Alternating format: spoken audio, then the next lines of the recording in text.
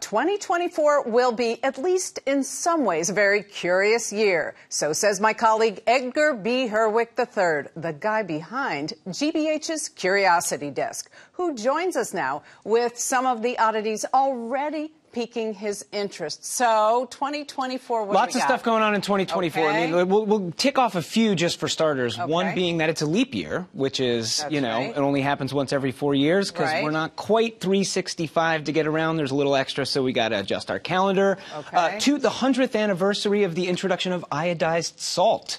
Yeah, so that's been 100 years. More important than a lot of defeating people. goiter 100 years ago in Michigan and then in the rest of the United States. And King Charles III, his face is going to be on the banknotes coming into circulation in the UK. Oh, that is important. So that's kind of, you know, these are all very sort of curious things. But there's two in particular that I have here that I think really are standout moments. And I thought we could play a little guessing game, see if you can guess these two items that are going to be happening in 2024 that I think make it extra curious. Okay?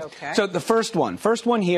This is, see if you can tell what I'm talking about here. So this is, there are about 2,000 species of this particular creature out there in the world. In the U.S., we organize our species into broods. Now, broods. Okay, wait, 12 of these broods are associated with the number 17. 3 of these broods are associated with the number 13. What is this creature I am talking about? All right. Well, I'm going to horrify any, like, 6th grade teacher, 7th grade teacher out there because I'm thinking broods. I know, like, gaggle of geese, pride of lions. Brood. Think bugs. Bugs in a brood. Every 17 years. Bugs. Locusts. Cicadas. That would be it. Cicadas, which sometimes are called locusts. So why is 2024 an important year for cicadas? Well, there's something really interesting happening, which is, think about 17-year broods, 13-year broods. They're not on the same cycle. But every once in a while, every 221 years, the 13 years and the 17 years emerge in the same year. So that's going to happen in 2024 in the summertime.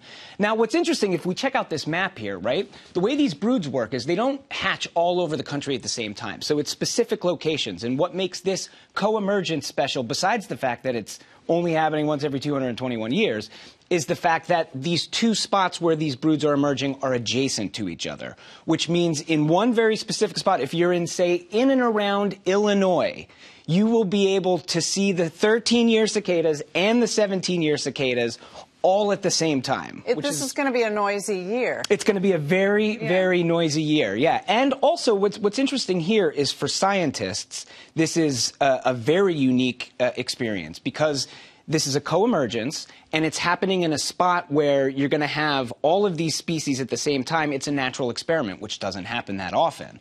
And so scientists like John Cooley, who's a professor at the University of Connecticut that I spoke with, he's like over the moon about this. He's like, we're going to be able to see, will they interbreed? What's going to happen? We don't really know.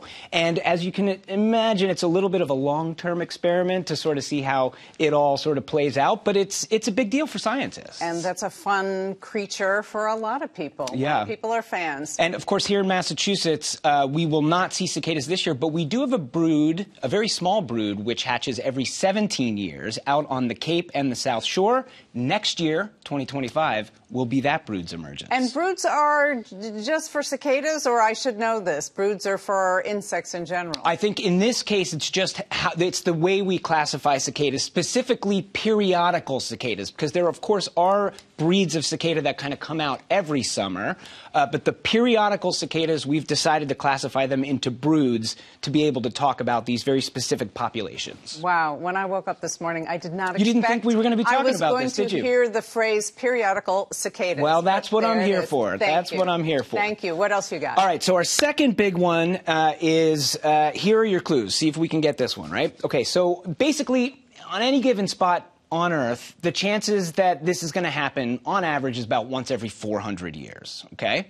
But here in North America, 2024, this year, will remarkably be the second time in less than 10 years that this occurs and can be observed. The first known recorded occurrence of this phenomenon was around 1300 BCE in present-day Syria.